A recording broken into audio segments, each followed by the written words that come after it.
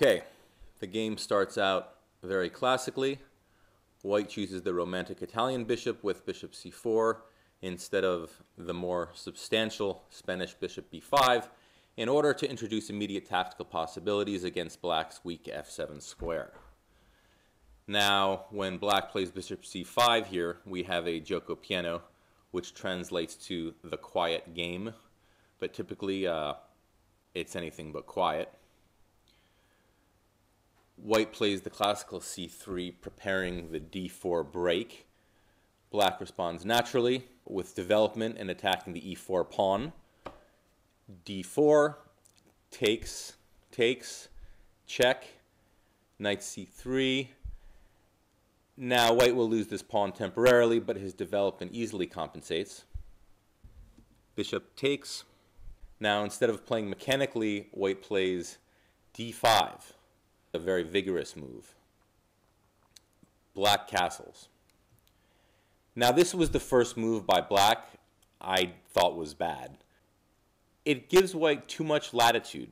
This is an important psychological point, so much so that I'm going to say this twice.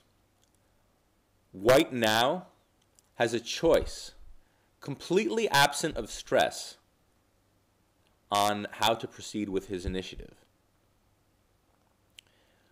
White now has a choice, completely absent of stress, on how to proceed with his initiative. So even if white doesn't find the best theoretical line here, he'll obviously embark on a line that he decides is the most comfortable, and to allow that is a bad thing. Period. I'm a big believer in making my opponent's discomfort a very high priority because it provides the most fertile soil for his errors and his exhaustion. And that's a real part of tournament chess. So anyway, here I decided I wanted this bishop. Now he plays knight a5, putting his knight on the edge of the board, obviously a bad idea. But more seriously, it's unprotected. And it could easily become trapped here. I don't know what his best move was, maybe knight e7 or maybe knight d6 or something like that.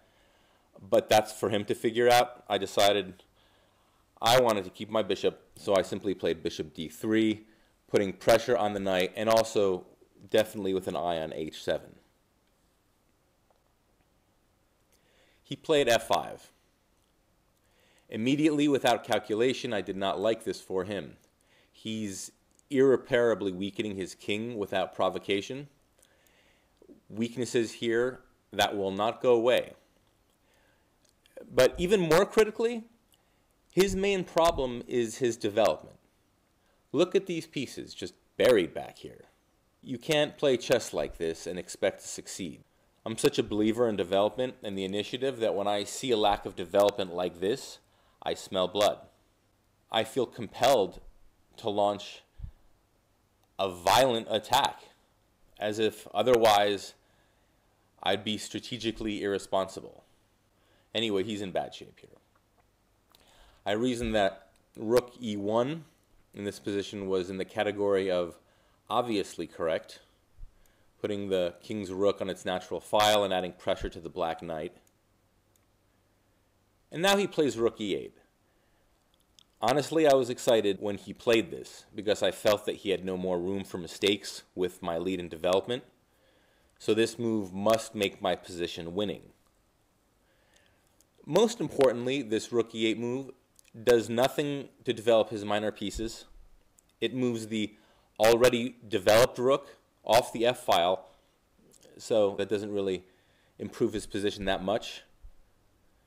And also, simply, rooks are just too heavy to be playing like this in the opening. They're 5-point, clumsy pieces. They're really endgame pieces. They're not meant to be protecting pawns and pieces in the opening against much more agile and expendable knights and bishops. So now I resolved the equilibrium was far too disturbed and there must be some winning sequence right now. So I began calculations and I finally come up with a very artful response. rook takes e4. You know, my favorite player, the 8th world champion named Maxwell Tal, said, quote, "Chess, first of all, is art." End quote. And I believe that. Chess is the most beautiful thing I know. And the ability to express myself with moves such as this is definitely why I play. So in this instance, I suppose I played passionately. That's an accurate descriptor here. Okay, now look at this first idea in this line. I really love this. If he plays rook takes rook, I'm going to move my knight to g5.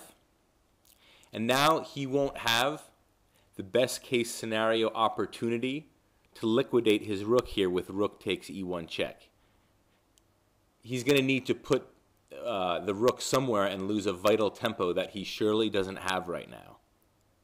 I love that point. It's a subtle point. Now the knight is attacking the rook, f7 and h7, and the next move the queen is coming to h5 with mating ideas. So he played pawn takes rook, as I had hoped, honestly, because this seemed to be the most elegant line.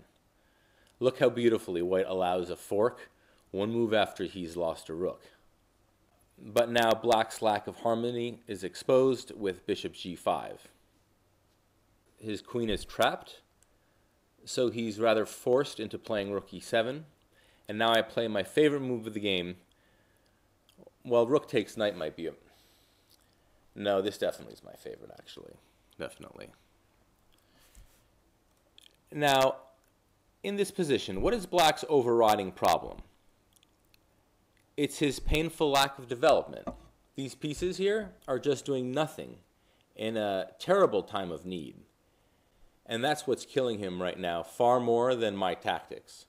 So instead of playing prosaically with bishop takes rook, I made my greatest effort to keep his main problem, his undeveloped pieces. So I played a move characteristic of Morphy. I played pawn d6. This pawn sacrifice must be the winning move. He basically must take. And now his pieces are entombed forever. It's as if I've just won a bishop and rook instantly. These pieces can never have a future. And by the way, this move also weakens the a5 d8 diagonal, as can and does prove critical later on. This pawn d6 is a very instructive move. I knew later on I'd be very excited to show my students. So he takes. Now I play bishop takes pawn. He breaks the pin. I take. He takes. And now the remaining moves are divine reward for inspired play. Bang. Queen d5. Forking the king and unprotected knight. The king moves, and now the wayward knight is executed for its costly negligence. And now look how beautiful. The black queen desperately wants to take the bishop, but the weakened a5 d8 diagonal here has chained her to the d8 mating square. Notice how the black light squared bishop has actually become my ally, keeping the a8 rook from critical defensive duty, further illustrating the effect of 15 pawn d6.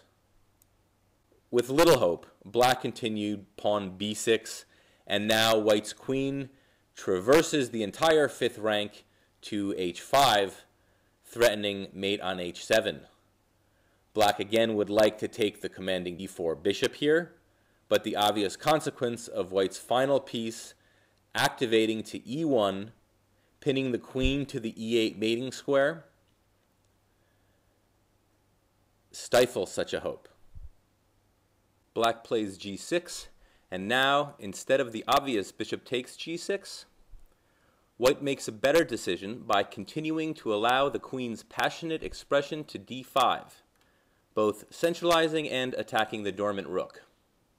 So the rook slides to b8, and now queen d4 forces the black queen to interpose at g7, because king g8 would lead to mate in 2 with bishop d5 and queen h8. So now white finally forces resignation with the 6th queen move in a row.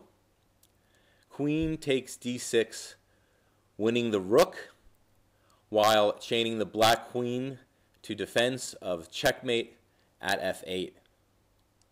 And let us commend now the resolve of this lowly c3 pawn standing between the mighty black queen and checkmate at a1. Thank you for viewing, and let us remember, chess, first of all, is art.